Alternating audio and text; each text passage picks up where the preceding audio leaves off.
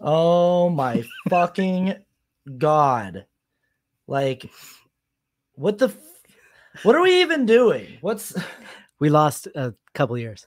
Yeah. It's the first video episode. You're here. I'm here. You're here. I'm here. Like, we did it. We did it. It's the blanket fort. Like, we just spent the last 2 hours probably trying to figure out what was going on with this camera in here, because the camera had like the display information at the bottom of it. And I was like, what the fuck? And then it also had black bars on the sides of it. So we were trying to make it widescreen, trying to get the display information right. It was a whole fucking ordeal that I really don't care to ever repeat. As we were trying to head into like a pretty zen conversation, like a really peaceful conversation. But, always. Yeah. But instead the universe was like, nah. No, we're gonna make it really stressful. Make it really. Why does tech have to be like that? Why does tech have to be so hard every time? Why can't I paid for it to work? That's what I bought. Right. But this is to bring it back into the Zen. Like I said, tech is only binary. So it either works or it doesn't work. There's no medium working. I didn't pay for maybe though. You know, I didn't. You don't pay for maybe. You pay for yes. You pay for yes. Yeah. Let's open our fake beers. Oh my God. I love this so much. Cheers across the room. Cheersies. Mm-hmm. I feel like I looked like I've never opened a can before. That I was like that I'm like Donald Trump drinking like this.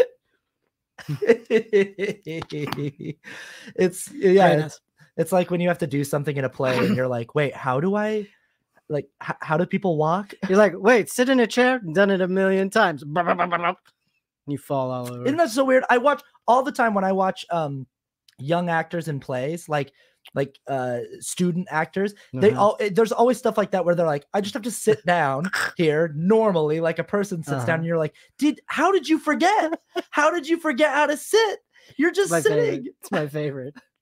Left foot, right foot, left foot, right foot. It's my favorite. Yeah, we both just went to open our beers and we were like, of course. Like all of a sudden, I had like rigor mortis. I didn't know what I was doing. Anyway, cheers. We're in the blanket fort. You're the first in-person guest back in the studio. It feels so good to have a living, breathing person sitting across from me. It's good dynamics. You were here.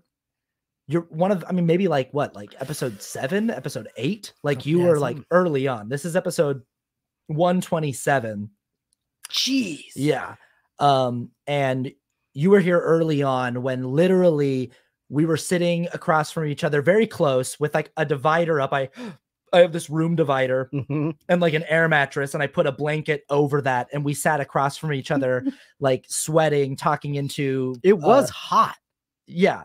Yeah. Because I remember I was wearing like a light blue shirt, and I was like, that's a bad move, because I legitimately looked like I got out of a pool afterwards. You know, when you get those old man sweats, you're like, why am I sweating so much more? What's happening to me and my glands? I can't promise you that you're going to sweat less this time. and this time we've got you cool on camera. So tight. Super good. You know, like in the fall and winter, it'll get a little bit cooler in here, and it's later. Part of the benefit of us struggling so hard to get the tech stuff up is that it's a little less hot outside now. Yeah. So, and we had a little bit longer in the space to have the AC on. So I think we should be okay. But yeah, welcome back, Whit. Thanks, buddy. I love you. It's good to see you. I love you too. I'm nervous for this one. We've been talking about doing this for a minute. Oh, at least a year. Yeah. At least a year. Yeah. Yeah. And I was like, and I always knew it would happen, but I knew it was going to happen when the universe was like, now I'm going to really, really get you. Yeah. Yeah. And like, yes, very thematic. Very good. That was a really good growl that you just did. And you're like, no, that's a really good. This is like, I'm Bateman. That's my Will Arnett. Hey, Bateman. Bateman over here is like that's Beetlejuice. Am I Michael Keaton? Hey. I'm trying to do Will Arnett, but I'm actually, hey, Beetlejuice, don't say my name 3 times. That's what he says through the whole movie. Don't say my name 3 times or I'm going to show up and turn into a snake. My favorite is when people do impressions. This is my favorite. One of my favorite things of all time. When people do impressions, but the only thing that they say when they do the impression is, hey, and then they say the person's name. Yeah. That's my favorite. Be like, I got an impression. It's of Bob Dole. And they go like this. Hey, I'm Bob Dole. Also, I dated myself so hard by saying Bob Dole. Like half of your audience is like, is he 80? Bob Dole. This is a really good impression of Bob Dole. Who is me? I'm Bob Dole. Hi, I'm Bob Dole. I used to have this bit that I would do on stage when I was pretending to be a stand-up comic in New York, where I would do really good impressions of people you've never met. And I would do like my friends. I'd be like, oh, this is my friend, you know, like, and you know, Chris, I'd be like, this is my friend, Chris, ordering a pizza. And I'd be like, oh, I don't know about that. Perfect. I definitely want pineapple. Oh, it's actually perfect. We love you, Chris. That's perfect. And then I'd tell people in the audience, like, just so you know, like, that's a lot like him. Like, that's what he's like. But then I'd go, okay, cool. Now I'll do some impressions of people you know. So I'd be like, the other day I was walking through Times Square and I bumped into Christopher Walken. And like everyone knows, like, oh, it's Christopher Walken. And they're like, I walked up to him and I was like, hey, you're Christopher Walken. And he didn't say anything, but like, you can imagine what it'd be like if he did. That's a good bit. That's a good bit. I really like that. Just like refusing to do it. Yeah. I love that. Yeah, I just walked up to Chris Rock on the street. And he was like, hey. Great. He was in a hurry. He couldn't stop and chat. But I've never tried. I've tried so many things performance wise. I've never tried stand up. It really, really gives me those nervous poops. I can't. No way, Jose. I could never do it legit. I mean, I did that show in November, that show in Vegas, and it scared the shit out of me. Yeah. It was terrifying. And after that, I was like, yeah, I can't do that. Because I feel like I could probably get to the part of prepping and confidence. But if I get there and it's the gauntlet and that truth serum does not give me what I want back, I will unravel. I would for sure unravel. I do not think I would be brave. Yeah. No. You mean like if you bomb? Like yeah. I'll just start crying. I'd probably just start crying. I'm like, you're right. You're right. Nope, that's the right response. I'm so sorry. I don't know why I thought I could do this. What do I do to make it up? What do you need? I was so right to be this nervous. It's a terrible idea. It's a terrible idea. Okay, so we're nervous doing this episode. It's been a long time coming. I wanted you back in person here. I wanted it to happen this way. I thought I was going to have the in-home studio set up sooner. You know, I thought a lot of things. I thought that COVID wasn't going to last as long as it has. I thought that we'd be back to doing in-person interviews faster. I thought I was going to have the home studio in a place where I wanted it sooner. I thought I was going to have 2 cameras, but like we finally I got both microphones. I got both cameras. I got that sign behind you that haven't figured out how to light it yet so I can turn it on. Let's just look at it really quick. Yeah, just give so it a blinky. Just so that people can see. Boom, boom, boom, boom. That's what it does. Yeah, sexy. But it's sort of blinking. It's sort of going like, let's look at some of the modes. Maybe should we just embrace it and just have that behind you the whole time? No, because I think that's a thing with like epilepsy. Oh, okay. So I should figure out how to stop this now. And also, if anybody was pregnant that just watched that video, that they're now not pregnant. That's what that does. That's what happens. That's what happens. You can't go on that ride. Yeah. So we're gonna figure out how to light that so that it can be on and have a cool ambiance. But like, I'm feeling good about the vibe in here. It's a great vibe. And Temperature's great. And it took us a while to get the cameras going, but I'm feeling good now. Like we're here. And you and I have been friends. We've been on a friendship ride for a while. So we're talking about forgiveness. And I think we can start in a space of like what it takes and to forgive someone close to you and to forgive a friend or forgive a family member or something like that. And then we'll move into like, you know, things like forgiving yourself and self-forgiveness and what's important about that. Exactly. But you know, you and I in our friendship, because we're both people who require I like watching you search for these words. we require a lot of forgiveness from the people in our lives and from ourselves. We find ourselves regularly in situations, people who require a lot of forgiveness.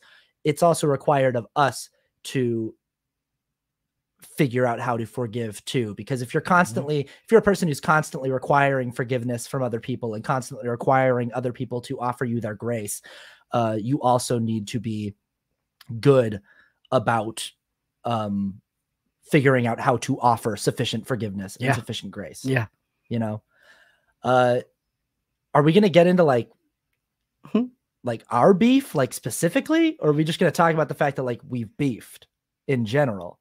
Give the people what they want, man. Let's get gritty. Let's get gritty. Give them the details, the deets and the drama. I mean, yeah, this is your show. You can edit however you want, but let's do it. You only live once. YOLO. I wasn't on you for that whole thing. I was just reacting to you that whole time we were talking. So now I'm giving you the reaction shot while I'm talking. Cool. Great. This is also my first time operating the switcher. And I'm like, fired. I'm trying to be good about that. So far, I think I've been doing a pretty good job. I think have no idea. You'll see it later. Like you'll watch it on YouTube and see how I did. What if it's just you? And then there's momentary moments where it's like beep beep. I'm like, you son of a bitch. The whole time I've been pressing the wrong button for your camera. So I actually did early. You'll see this early in the stream. I pushed 3 and it went to black for like 3 seconds. Cool. So it happened for like 3 seconds. And I saw in the screen that it was black. And I was like, oh no, it can't be like that. Oh, no. And so now I just have my thumb toggling between 1 and 2. And so I'm just going back and forth. Seamless. Couldn't even tell. The audience, the idea is that they're not going to know. It's going to feel like I've got an audio engineer in here, someone who's operating that. Yeah. And it's in your lap. It's sitting in my lap. I thought you were masturbating. I was so nervous about this episode. I just thought I would kind of. You're like, this is what I do. Yeah. Yeah. In moments of nervousness. I do a little sneaky rub. I do a little sneaky rub. I don't think we can get into every beef you and I have ever had. No, we don't have 3 hours. The last one was, the funny thing about it is I think that it was I mean, it, like most things, do you remember what it was? I'm not charting what the last one. No, go ahead, keep going. I mean, I'm sure you're right. I just can't place it. The last one I remember is I was heading to Utah for the holidays. Oh, fuck. Yes, and can't remember that. Yeah. Okay. And you had asked, you said, hey, are you going? Because we both have family in Utah. And you said, hey, are you going to Utah for the holidays? And I said, yes, I am. You said, if you're going, can I catch a ride with you? And I said, yeah, absolutely. But I let you know, I at least I think I did. This is from my perspective of it, is I thought I said, yeah, like I don't know when I'm leaving yet, because I might have something that I have to shoot there, or like there might be something I have to be there for, but like I'll let you know what the schedule is and you can come with us if it works for you. Right. Anyway, it came up. I was gonna be there early shooting something, I can't remember what, but I was like, hey, I'm leaving on this date and I'm gonna be there till this date, and I was gonna be there for like 12 days or something, and I think for you were like, oh, that doesn't really work for me, that's a longer window than I was hoping to do. Correct. Or something like that. Exactly what happened. Yeah. And and that was what caused the friction. Was I was like, oh, well, that's when I'm going. And you were kind of like, oh, well, I wish you would have considered that. I think I just was like, it's Christmas. You go for the Christmas week. Yeah. And then I was confused because that's not what you had scheduled. And I think more than anything, what I did, and this is pinpointing how these things go awry, is that I wasn't taking facts and I wasn't taking your side of the story. I was literally riding an emotional wave. And I was like, how do I feel? What does this do for me? And I was in a whole place of selfishness, which I tried to be quiet about, but clearly it was like, I was not communicating that that's all good. Like, you know me too well that even in text, if I'm like, okay, then you're like, you bitch. Right. And that's I think that was what was happening. I was also working like a PA gig, which like real people jobs in general, I'm not good at. And so I was stressed out about that. And I was also, I think, kind of fielding texts from a person I was dating that was very, very needy. And well, I think that this has been a theme in both of our stories of part of the reason why we wind up requiring grace and forgiveness from people is historically we don't always have the best ability to move through our initial emotional response to something. Right. We have an emotional response and it's colored by any number of things. We're in a stressful situation in our work life or in our personal life with our relationships or a combination of the two. And someone says something or does something that rubs us the wrong way or that makes us feel some kind of way. Usually, I mean, and what this is like what I'm learning in therapy and shit like this is like what it actually is it's fear. Mm-hmm. So anger that I have when I lash out at someone, anger and resentment, it's a secondary emotion. It's it's what my fear converts into. So something that someone is saying or doing is making me feel fear in some way. It's making me feel insecure or making me feel not taken care of, or like the thing that I needed to do is not going to happen now because this person's fucking it up. That's making me feel fear. And my fear always makes me feel insecure. And the way that I behave in that space sometimes is I lash out. And so like my inability to take stock of and take inventory of my emotional state and my initial emotional response and my inability to have a pause after that initial emotional response often leads me to like snap at people or say something that later I wish I could go, whoops, that was too hot. Or even just later, I just wish I had not said that thing. Well, I think we also share this thing where, and I certainly did this much more, but like on full blast level 10, a lot, was we dig our heels in. So like if we have an assertion and it feels like that works for me and I need to move on with my life or this conversation or this day, or whatever, that we're like incapable of like pulling our heels out. And we're not that we're incapable, but that's what gets us stuck, I think, a lot of the time. And so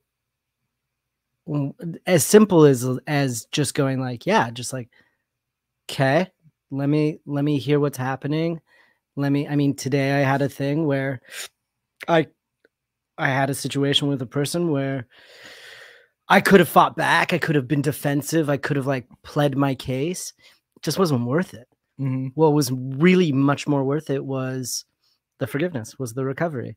And so what that required out of me, I think, and it was a success, was to just listen harder and to try so hard to be in that other person's shoes.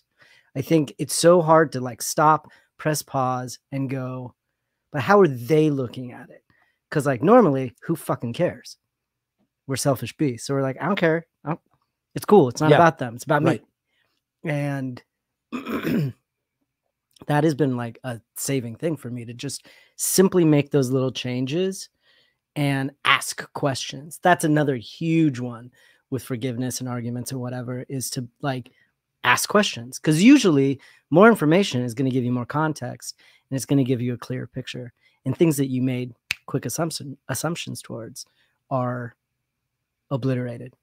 Yeah, and the situations where that are really hard to get out of, where there's a lot of digging in of heels, like you said. Sometimes things that make it hard to undig heels is like when I've already said too much too quick before I could get to the place of asking questions and being curious and saying, hold on, what happened here? And having that pause, I've already shot my mouth off. I've already said too much. And now it's like, even if I want to be curious and go, help me understand here, we're already doing that portion from a place of being like, you just said some shit that like, I'll try to answer your questions and help you out, but like, understand it's hot over here. Like I'm not cool right now because of what you just said and the shit you already said. So like, I'll try to help you out here, but also like after we're still going to need some space at some point with this. And so there's that. And also I think, oh no, what did I do? I pushed a button that I shouldn't push on the switcher. It was blinking red. I thought there was going to be a Did bomb. you see that? Yeah, was Yep. there a bomb? It almost exploded. That was the explode button. Don't push And that. Please don't push that. they shouldn't have it. Like, that's the thing, is like, So unnecessary. it's so unnecessary. But like in certain cases with like certain movies, they've needed to like quickly explode their equipment. Just explode everything. Yeah. I get it. I get so it it's now. on there. Like, that's why there was like a union thing where they didn't have an explode button on some of the equipment. I heard about that. And like some guy was like, I needed this to blow up. And he was like, where's my explosion button? Yeah. And it like, oh, you have an old model. It fucked up like a $20 million shot. And so now all the models have explosion buttons. Thank God. God, thank God. We're so stupid. I love our run. I love it. I'm going to get like, I think first time handling this thing, I'm going to figure it out. But what I was should have it with Google Glass and like blink for your different switches. That's easier. It won't look weird at all. Yeah. Google Glass. Is that a thing? Does that still exist? Do people still have computer glasses? Who just released one? I was at VidCon and fucking Ray-Ban has they did like a partnership with like Apple, I think, and they've got like a really cool pair that I got to try on that are like dope. Is that commercial with like a Tom Cruise impersonator and it's Risky Business? Oh yeah, that's what it should be. Call me. Yeah. Ideas. Yeah. What I was gonna say also about digging in heels is like there's also this thing that I have that you might have this too, but it's a problem and it's a thing that I have to work on. Which I'm saying you might, which is I need to be right. Yeah, I got to be right, you know. And so, especially in that situation that you and I experienced, I felt really right. And there's nothing more dangerous for me in a situation where like I'm about to have like a problem with someone than when I feel like I'm right. Well, we also, Austin, to our credit, I don't think either of us we're not cruel people, but if we have something that kind of registers funky with us, what we will do normally is we'll sit on it for a little bit, but it just starts boiling and boiling and boiling. And sooner or later that explodes, explosion button. Mm-hmm. And that's why that's there. Right. So, I think again, it's like in situations where I remember I was dating this one person who ended up becoming a wife. And I'm like early on we were dating and we had just a little hiccup or whatever. And we were in my car and I said something kind of flippant, not necessarily, outrageous, but it was flippant and it was like stupid. And she immediately, within like 3 seconds, she took, I can like vividly remember this. She took a breath and then she went, wait, I don't like that you said that. And I just went, oh my God, I'm so sorry. I should not have said that. And again, the second part of that, of whatever, apology 101, is like not only recognizing it, but letting the apology end without trying to defend yourself. Mm-hmm. That works wonders because at the end of the day, it doesn't fucking matter. It doesn't fucking matter if it's just going to keep going and be cyclical and be in a pattern to plead your case, because again, right, you're trying to be right. Well, I mean, this is why I think that 12-step programs can be good for so many more people than just addicts and stuff, because I think like people need to be taught how to properly apologize and how to like what that actually looks like. And it's been such a revelation for me to realize that like there's so much more power in telling someone very clearly that you are aware of where the harm was done. You are aware of how you did harm and what you did to do harm, and then not qualifying it in any way. No ifs, ands, or no, but like, here, look, I'm aware that I did this, this, and this, but you have to acknowledge that you kind of did fucking egg me on. Goes nowhere. Nowhere. And that is not an actual apology. And we like, it's a really hard thing for a lot of people to do, because they're like, even if they're being really clear about what they did wrong, even if they're like, I said this, this, this, and this, shouldn't have said those things. I acted from a place of insecurity and fear, and I own all of that. But I got to hear from you that you know that you also did this that triggered me. You know, like we get some sick satisfaction from hearing them feel shame, guilt, right, acknowledgement, right? We get really off on being like, do you feel bad for that thing that you did? Yeah, like hey, I'm owning what I did. I just need to hear you say that you're aware that you were, and also, then we're good, and then we're all good. Yeah, and then it's forgiven. Then it's forgiven. So like conditional forgiveness, conditional apologies, things like that. And that's something that in AA they really harp on, where it's like, no, when you go around making your amends, you are not explaining to people like why, like even when I say stuff like tell someone like I was really sick then, I was like, I was not doing well and I was really in my sickness and really in like my alcoholism. I'm not offering an excuse. I'm not telling them, and it's very clear in the process. It's like, this is not an excuse for my behavior. I'm just letting you know where I was and like what that was coming from, and that it's not about you. Like you didn't do anything to deserve that. It was all me. I was really I was in an unhealthy place, and I was really like, you know, really owning it and taking accountability for it. Even in situations where like, so like before you do an amends process, you go through all of your inventory with people where like you'll break down the resentments that you have toward people. And usually in the root of it, there's always something that you are responsible for too. And a big part of that is like releasing those people of whatever it is that they did to contribute to that situation. Okay. Because you don't control other people and their actions and their behavior. So oftentimes I would be making an amends to someone that was about something where like in the back of my head somewhere, I know that I'm like, well, I know that we each played a part in this thing, but my job in this situation is not to take your inventory.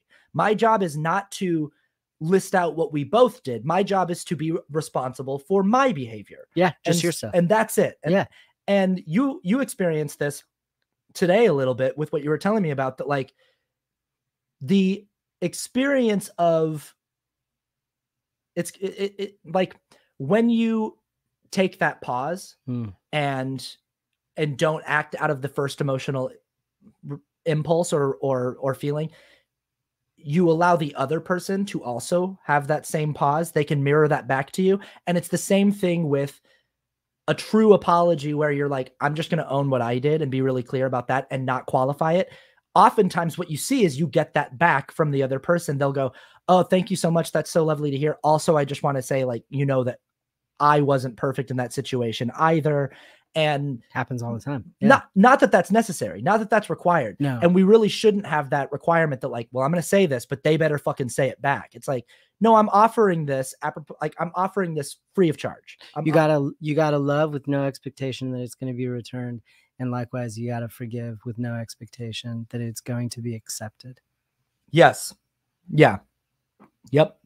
And that's a whole difficult part of this, but I think a big part of forgiveness is learning how to make amends and how to like clearly apologize. Cause a lot of people don't full on adults don't know how to do that.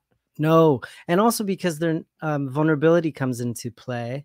And if people are not comfortable being vulnerable, then it's just going to be so much easier to just like write them off, ghost them, not talk to them. Or what is really probably the most insidious and poisonous thing is that if we don't take this moment as quickly as you can process it through and take onus, take accountability, take inventory, let the other person say what they have to say, ask follow-ups. It's like all of this like constructional stuff that you will start to embed and cement a narrative that then becomes the thing where you're then the victim. And that's a part of forgiveness for me, where forgiveness and victimhood kind of swim in the same patterns.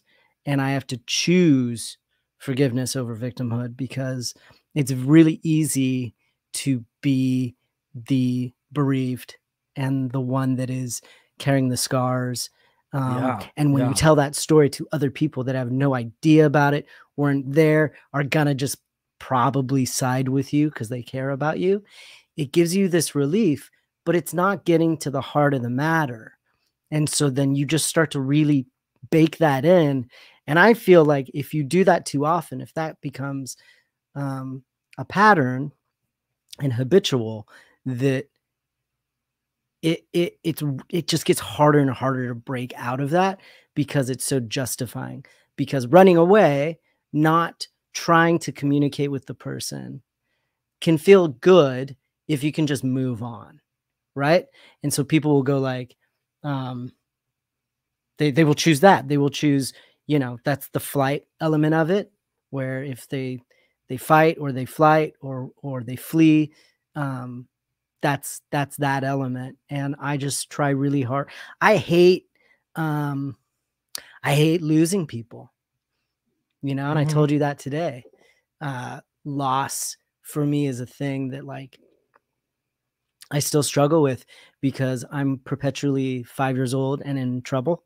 Yeah. Like my PTSD is that like, if somebody is upset with me, that's the worst feeling, because I feel like I don't know how to make it better as fast as I want it to.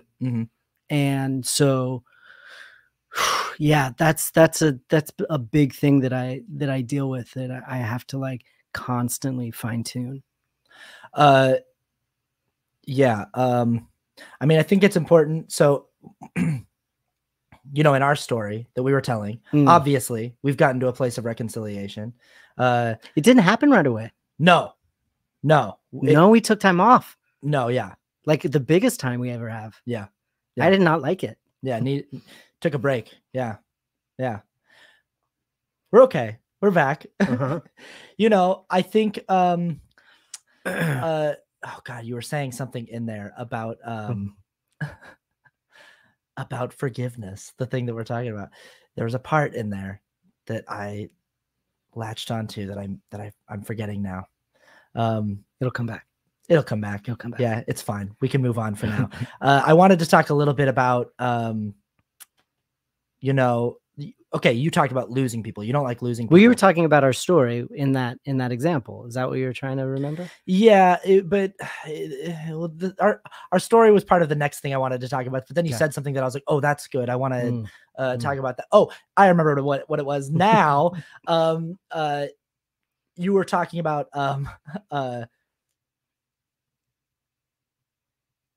It's great. It's great. It's engaging.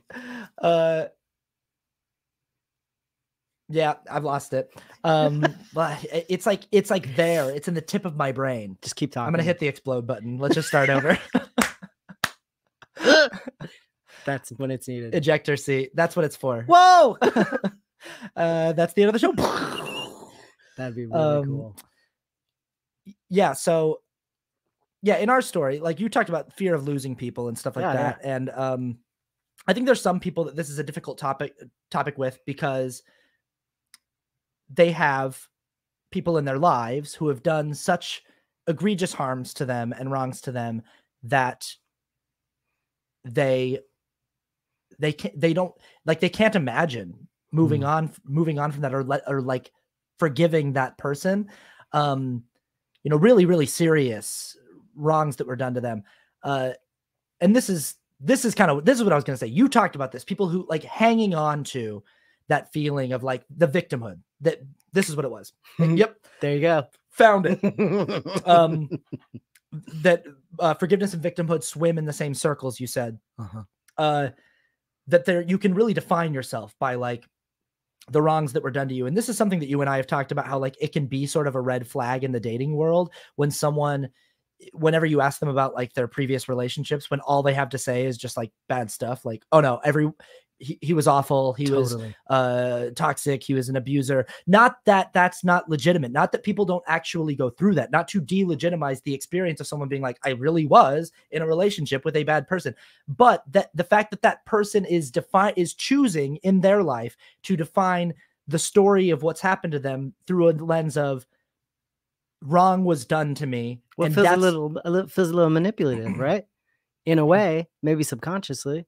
That what they're doing, what they're presenting to you is manipulative, because they want to get your validation. Well, yeah, and I mean, I have no way of knowing what actually happened inside that relationship, and that I don't really think that I want to. This is tricky territory, because it could sound like I'm saying like they're a bunch of fucking liars, like they're just lying women who, like, that's not what I'm talking about. No. I'm talking specifically about people who have chosen that the story that they're going to lead with when they're introducing themselves and describing themselves and their history with relationships is that they have been a victim, which to me, there's an undertone in that, which means you haven't done the work to let go and to forgive whatever it was that happened in that situation. It's still hot it's still in there, and it's still defining you, the wrongs that were done to you. And it's that whole thing. It's that old adage about resentment, where it's like, resentment is like drinking poison and wanting the other person to die. Like, it's inside you. It's not actually doing anything to that other person. I've been in relationships with people where, like, they had problems that were part of past relationships. And I'd be like, I'm not that person. So you have a problem in this relationship that's based on something that someone else did. And that person that you're mad at is out living their lives somewhere. Totally. And it's not me, and it's somebody else.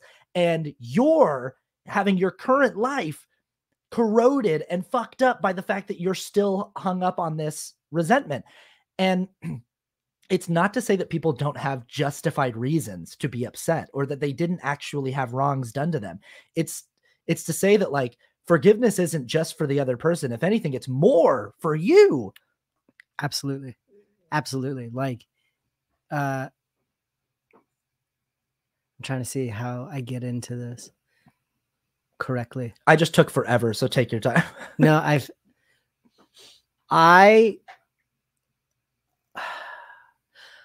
for a very long time, this is like a full admittance, and it actually feels really good. For a very long time, I would say the same stories about certain people that made who I was at that time and the struggles that I was going through, some people sympathetic towards me. And it wasn't until like 2017 where I took a real legitimate pause and break and recalibration and a spiritual journey, and realized that that wasn't helping me progress, to hold on to those stories, to hold on those versions, and to not think of what it's like for these people. I think it's very easy to find out. I've been married more than once. I love, but I also was young and raised religious, so I got married young because that's what you do. And then I just tried it a couple times, and I was dumb. I was really young, and I was really I didn't know who I was, and I felt like because I didn't know. Are we okay? Shit. See, this is the problem. Is the laptop's gonna die. Oh no! No! Oh no! Fuck! It's because I had to use the power cable. Oh no! We don't have another out. Oh my god! No. We're like right in the middle of it. Oh my god! Just one thing after the other. It's because we were working so long to try to fix the issue that the power drained. Because happens. I'm to the audience, I'm using the power cable for my controller for the cameras, because the other cable I was using wasn't working. It was shorting out. And now I'm using the computer power cable, like the USB-C computer power cable to connect my controller to the computer, which means that the computer is left without power and it's going to die any second now. Oh my God. I can't believe this. So we can pause. Yeah, let's pause. Okay. We're going to pause the broadcast and we're going to come back with more shortly.